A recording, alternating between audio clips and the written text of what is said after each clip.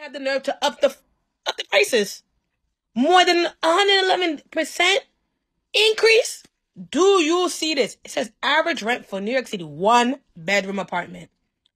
$4,000 blood clot dollars. $6,000 blood clot dollars. How? A 111% rent increase out here in the New York area. I live out here in this area in New Jersey, but pretty much the same economic conditions in both places. And the reality is that these are the issues that truly drive everyday voters, especially people who aren't as just into keeping up with everyday politics, people who may not particularly show up to the polls all the time, independent voters who don't necessarily lean with allegiance to either party, who vote more along policy lines. These are the issues that the Democrats truly, truly need to focus on. Minimum wage is $15 an hour. Where are you going to afford a bedroom by yourself? For you do 15 times 40. That's like $600. Where are you going to get a bedroom for yourself? You got to share a room.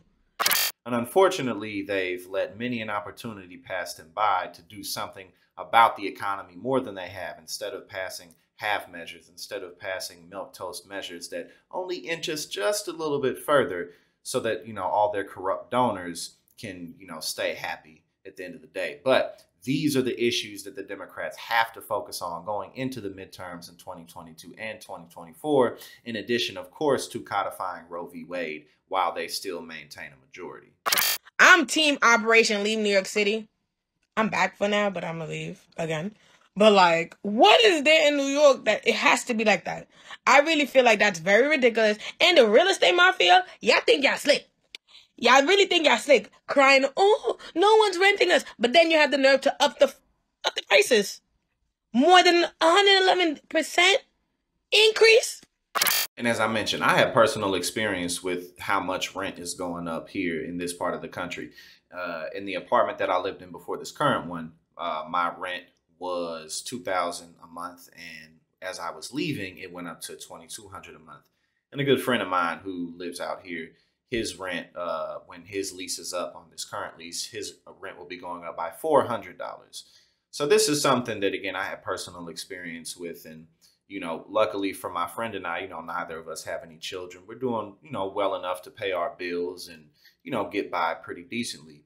But, this is a really, really big problem, even for us. But again, even more so for people who, have families to raise, for people who have disabilities, for people who may just live in an economic area where they don't have access to opportunities. Because, here out in New Jersey and New York, even though it's very expensive, there's a lot of economic activity happening here. So people who may live in more rural areas, or people who live in, regions of the country where all the activity isn't located, it's harder for them to get on their feet. So these are serious, serious issues that, again, the Democrats have to focus on going into the midterms. First of all, they wonder why Manhattan looking like a ghost town since COVID.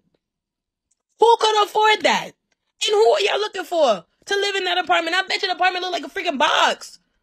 Because the way they doing new construction and all this other stuff, giving y'all boxes. That is not living. And you can't even get a washer and dryer or with a dishwasher and closet space in your own space right now. Why? Why are we doing this? This is ridiculous. We talk about the Republican Party all the time, and we talk about the Democratic Party all the time here too. But, even though the GOP are largely the perpetrators of robbing everyday Americans from the little that they have, let's not shift the blame away too much from the Democrats. In a lot of ways, this is a direct result of Democratic negligence, bowing down to corruption, constant capitulation to the GOP, trying to, have that bipartisanship.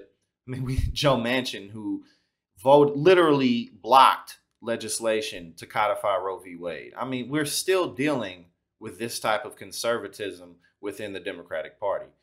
But also, that means that this is our fault too, because we're the ones who elected these people.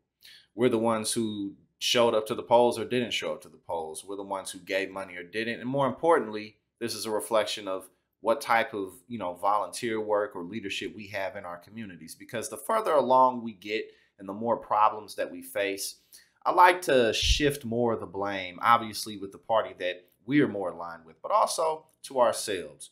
what are we doing about it? You know what I'm saying? Are we making ourselves better people? Are we really fighting as hard as we can? I think that moving forward, these really are the questions that we need to focus on.